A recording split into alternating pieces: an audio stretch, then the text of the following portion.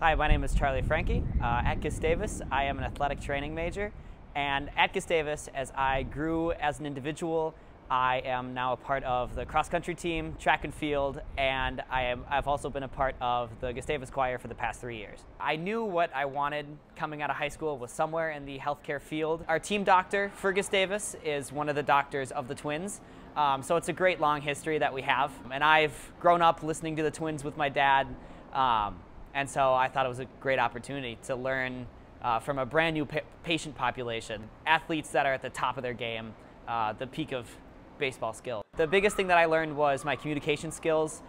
We've had to communicate with a wide variety of healthcare professionals, from many different doctors to weight and conditioning staff, to nutritionists, to massage therapists, and of course in between the interpersonal communication of athletic training staff. I know that many other places that I could have chosen would not have allowed me to be a three-sport athlete and a part of the athletic training program and be a part of the fantastic Gustavus choir.